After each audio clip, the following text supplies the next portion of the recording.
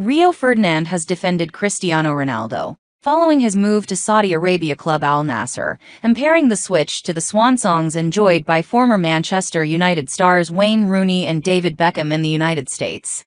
Ronaldo confirmed his move to the Saudi Arabian side on a sensational £175 million a year contract on Friday, following his tumultuous exit from Manchester United in November. Ronaldo, 37, had been a free agent after leaving United in the wake of his damning and controversial interview with Piers Morgan, with fans now flocking to social media to claim he is so done. After moving to the Middle East, Ferdinand has hit back after Gary Neville and Jamie Carragher expressed sadness at the move, with the Sky Sports pundits saying the move marked the end of Ronaldo playing at the highest level. The former United defender Ferdinand claimed Ronaldo's move should be compared to several ex-Premier League stars ending their careers in the United States, citing Wayne Rooney's 2-year spell in the MLS with DC United. Ferdinand claimed no man on the planet had earned the right to move more than the Portuguese star.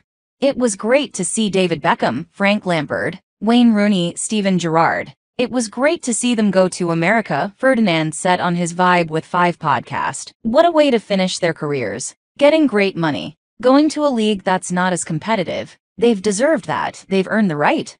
That's all I saw in the media, but because it's Saudi Arabia, it's a disgrace. It's sad. Let a man go and live. Let a man go and enjoy it. It's a new adventure he's taking his family to experience a new culture. Every single country in the world has its issues. So America have got less issues than Saudi Arabia, have they? But it's fine for all these players to go to America. Let's let them go to the States and have a swan song year and just toss it off. Reports in Saudi Arabia have stated that Ronaldo has signed a 2-year deal. The £175 million a year contract sees him become the highest-paid player in world football, with his contract set to run until June 2025, when he will be 39.